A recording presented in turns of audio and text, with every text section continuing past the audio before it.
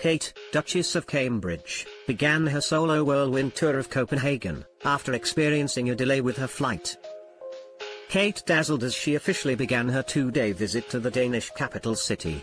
The Duchess of Cambridge landed in Copenhagen this afternoon, after she chose to undertake her brief trip aboard a scheduled British Airways flight rather than a private jet.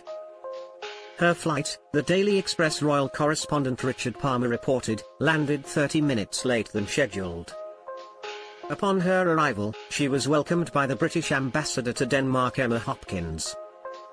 Kate paid tribute to the country hosting her for the next 2 days with her outfit, as she donned a red blazer above a white ruffled blouse, the colours of the Danish flag. The Duchess also donned a black pair of trousers and a wide black bag as well as black heels. The Duchess is on a fact-finding trip to learn and better understand how Denmark has become a beacon in its approach to the early years and childhood development. Her first stop in this whirlwind tour was at the University of Copenhagen, when she learned more about the Copenhagen Infant Mental Health Project.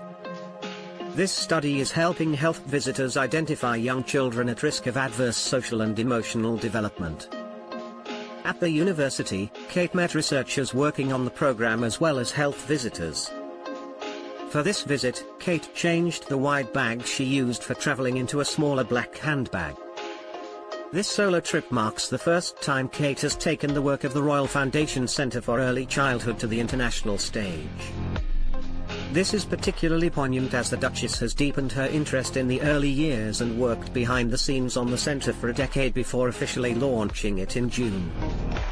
Kensington Palace marked Kate's arrival to Denmark by sharing on social media a video of the Duchess entering Copenhagen University. It also wrote on Twitter, "We have arrived in Copenhagen to learn more about Denmark's approach to early childhood development and explore how the Centre for Early Childhood can take learnings from this world-leading work."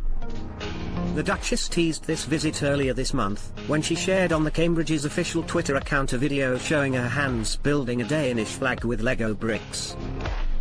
In a personal message, she signed off with her initials. Kate wrote, "Looking forward to learning from experts, parents, practitioners about Denmark's approach to early childhood later this month.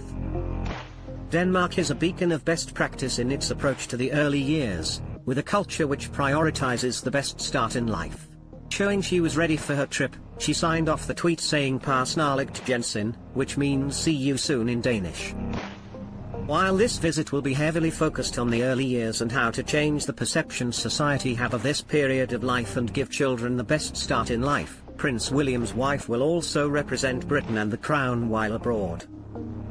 In particular, she is to stress how close the bonds are between the UK and Denmark's royal families. On Wednesday, she will receive an official welcome to the country from Queen Margrethe II, who is celebrating her Golden Jubilee this year. Kate will also join Crown Princess Mary, the wife of future King Crown Prince Frederik, in a visit to projects carried out by her foundation supporting vulnerable women and children escaping domestic violence. Kate and Princess Mary first met in 2011, during an official trip to Denmark of the Cambridges carried out a few months after the Duchess had tied the knot with Prince William at Westminster Abbey. Kate and Mary have since met on multiple occasions, including during celebrations of Prince Charles's 70th birthday in 2018 and at Royal Ascot. They also came head-to-head last summer at Wembley Stadium, as they both accompanied their families to watch the England v Denmark Euro 2020 match. Moreover, Kate has already met Queen Margrethe II, as the Danish sovereign was one of the most prestigious guests at the Cambridge's nuptials.